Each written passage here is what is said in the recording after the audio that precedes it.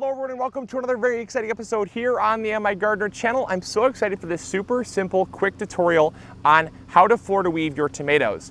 The Florida weave is by far the cheapest and most effective way of trellising your tomatoes if you've got a lot of them. If you only have a few, you could still use this method, but it's really not as it's basically just a wash once it comes to a cost, because some of the materials you're going to need are a little bit on the expensive side, but once you stretch them across a large bed like this or over a huge row, you've got a lot of tomatoes that you're covering for basically the $3 each for the heavy-duty T-post, which we'll get into.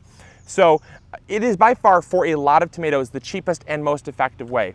Also, what it's very good at is allowing airflow. One of the things that I don't like about tomato cages is oftentimes people say, oh, it's so nice to have these nice round tomato cages, and I agree, I love them for individual tomato plants. However, I found that the reason why they got blight so fast is because they don't allow airflow to come up. The leaves basically go straight up and it creates a wall where airflow can't come in. And anyone who's grown tomatoes before knows that tomatoes are extremely susceptible to blight. And one of the biggest things that you can do to combat blight is have good airflow. And the Florida weave allows that. It's just a small twine that you run along your lines that hold the tomato up on both sides, and you just progressively run them up the lines. And what that will do is it will allow lots of airflow, because the leaves the leaves aren't being bent up or down. They're actually allowed to just go natural, and the airflow can come right through there. So you'll find that there's a lot less blight, there's a lot less powdery mildew, and it's going to hold up the tomatoes just the same. So the next thing we're going to do is get into the materials. You're going to need, like I said, T-posts. I've already put in all the T-posts, but you're going to want the heavy duty kind. They're about $3.50 at Tractor Supply. I got 5-foot T-posts. 6-foot would be ideal. They're a little bit more. I think they're about $4 a piece. But you want the heavy duty green and white topped T-posts. The reason why is because you've got a lot of tomatoes here, and in this 12-foot stretch, you got about, I think, 9 plants, 8-9 plants. And when they get fully loaded with tomatoes, that is a lot of weight, believe it or not. When you got there's hundreds of tomatoes. You do not want to go with the dinky T-posts. I went with the dinky T-posts a few years back, and we've actually got video footage of it. They actually bent the T-posts, believe it or not, and then they were all hanging on the ground, which completely defeated the purpose. So we invested the money in the T-posts, and it was a great idea. So you're going to want to do that initially. The next thing you're going to want to get is some nylon baler's twine, nylon baler rope, whatever you want to call it, rope twine. I call it baler's twine. I think that's actually the real term. It's nylon though, and you need the nylon twine because it will not absorb water, it will not sag, and it will not break. The problem with going with a natural twine is, yes, you can, but be forewarned that I tried it the first year, and the weight of the tomatoes, just like it did on the posts, it actually, once the twine got into the sun for a little while, it got weathered, it absorbed the water, it sagged, the tomatoes were on the ground, and then they snapped. Not the tomatoes, but the twine, which again defeats the total purpose. And once they get so big and so heavy, it's impossible to stake them back up. There's just nothing you can do. So it's best to just get this now, and you're going to be able to reuse it from year to year if you cut it right. If you cut it right where you tie it off at the T-post, you can actually reuse it. Just coil it up like this. Believe it or not, we used this last year. So it's very effective. It's very cheap. And I actually got from Tractor Supply, again, I'm not being sponsored by Tractor Supply, I just love going there because they got great prices for people that like to grow big. I think I got like 5,000 or 10,000 feet for $30. It was an unbelievably good deal, and it's gonna last you, good heavens. I use, there's basically 24 feet on each row, so 24 times 3 is like 72, or yeah, 72. So there's like 72 feet in each row. Well, these rows at least, yours might be a little bit different, but 72 feet of this. So it's gonna last you a lifetime, one roll of it. And you can just cut off what you need. And the very last thing that I was gonna mention is if you are doing it in rows, not raised beds, you can do it in raised beds like this, but if you're doing it in rows, make sure, it's extremely important to space out your T-posts just like I have it here in the raised beds. There's no exception to the rule. it has to be every 10 feet or less. Less would be preferred, but you're going to still be fine with 10 feet.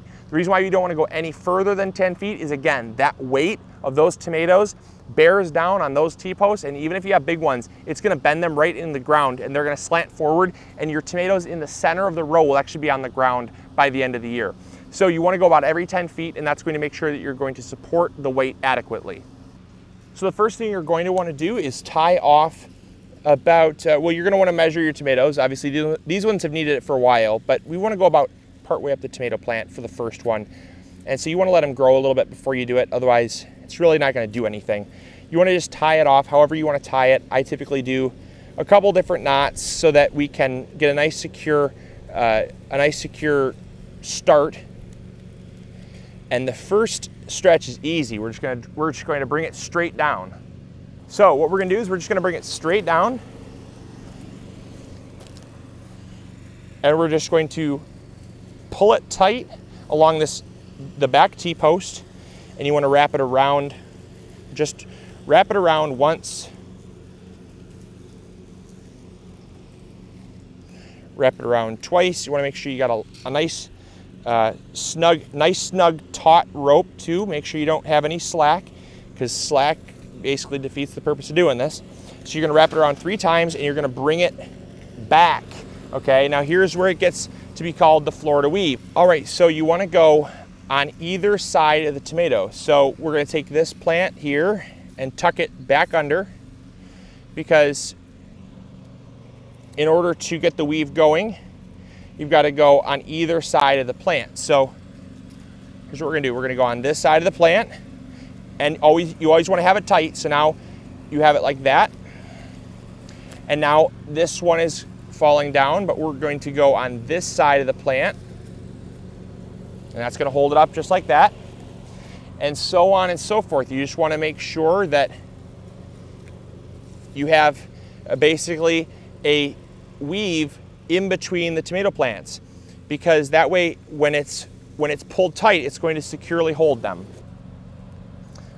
All right, and the very last step is just to pull it tight and make sure you've got no slack. Again, slack is your worst enemy when you're Florida weaving tomatoes. So pull it really tight as you can, and then you want to go around again another 3 times.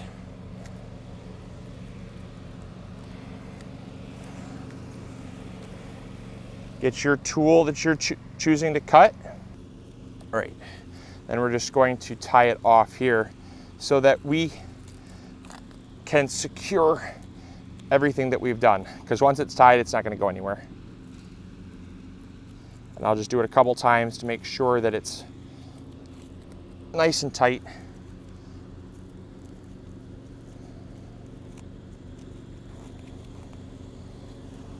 There. So there you all go. Hopefully you enjoyed. Hopefully you learned something new. Hopefully you did not mind my neighbor who cannot stop mowing his lawn every 2 days. But it just seems like whenever I come out to film, he has to make sure that he's mowing his lawn. But hey, it looks good, but I'll tell you what, it's not growing any food. So stop mowing your lawn, dude. Anyways, I'm just having fun today. It's a good day. It's a nice, beautiful day, and I hope you all enjoyed. So again, let me know what type of method you're using to trellis your tomatoes. There's a lot of them out there, and pretty much all of them will do the job as long as your tomatoes off the ground, and you get good airflow, and that's it really. All right, I'll talk to you all later. Hope you all having a great day, and I'll talk to you later. Grow big or go home. Bye.